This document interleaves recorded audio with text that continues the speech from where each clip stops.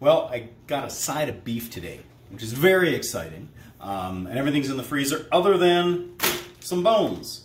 I got all the bones cut up. The butcher did that for me, which was super sweet. And this is actually only 5 of 9 bags that I've got. And I'm going to make some bone broth. So the first step here is to take these bones, get them on baking sheets, and salt, pepper, a little olive oil over them, and then throw them in the oven at 400 degrees, and you're going to wind up with something kind of like that. Nice, roasted, tons of flavor going on. So these ones are ready. I'm going to pull those out and get the second round here into the oven. So that's step one. So these bones come out beautiful, roasted, lots of flavor going on there. I'm going to throw in the second round here, and with these ones I'm also tossing on all the onions and some of the carrots here as well, just so they can kind of crisp up and get lots of fun Maillard reactions going on here as well. And once these are all done, I'm going to try and find a way to get them packed into the fridge overnight so that tomorrow first thing I can get going on a really nice long simmer.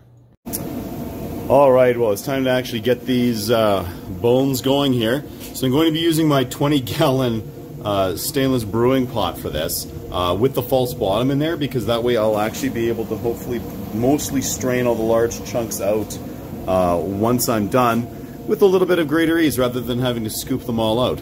So I've got a little bit of water in here. I'm just going to keep topping up water and get all the bones and all the veggies and stuff in here. All right, well, whole lot of bones ready to go in here. Water's heating up. I'm just gonna get these in and scrape everything into there, and oh yeah, I need 2 hands for that. All right, so this is a lot of volume here, which is beautiful. We're sitting around probably 71 or 72 liters in here in total. Of course, that includes the displacement with the bones. So anyway, I'm just gonna let this keep heating up. It's already fairly warm, but I want to get that to a really solid simmer, kind of like a boil light, and then let it sit here for a lot of hours. I also have a little extra veg to go in here, just a little bit of extra carrots, and this is 2 whole heads of celery, and then I've got some parsley and oregano from the garden.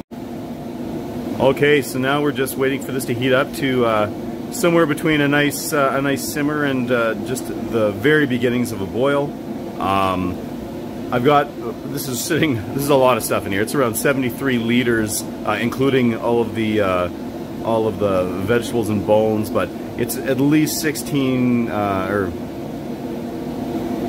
it's at least 4 gallons of liquid in here right now. Oh yeah, that's looking nice and rich. It is time to flame off here.